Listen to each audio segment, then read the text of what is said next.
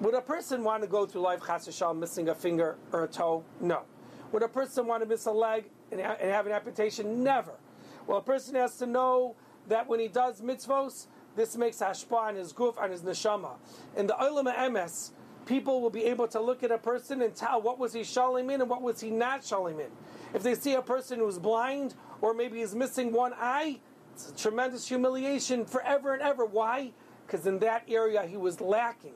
So a person has to care about himself, care about his future. No one wants to be chas v'shalom handicapped or a nebuch. And I'll just give you a mashal. Imagine someone's a New York Giants fan. He's always walking around with his New York Giants cap. Well, people, 1 second, chap, this is what the guy's about. He loves baseball. In the Olam HaEmes, it'll be nicker right away. What does this person love? How fortunate will a person be that his friends, his relatives, Klal Yisrael will look at him and say, wow, this is a person who loved Torah and mitzvahs. And chas v'shalom, it shouldn't be a busha for a person that he sees that, look at that. He's missing a hand because he never gave tzedakah. He's missing a foot because he never went to the Beis Medrash to learn.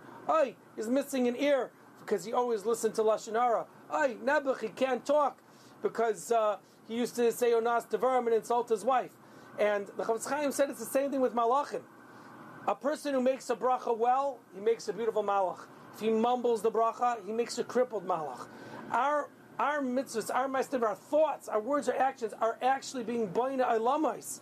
So how careful a person should be to guard his thoughts and to guard his actions, because one day it'll be the most beautiful or most horrible video that he's ever going to have to watch. Thank you for listening to the Guard Your Eyes Daily Chizuk broadcast.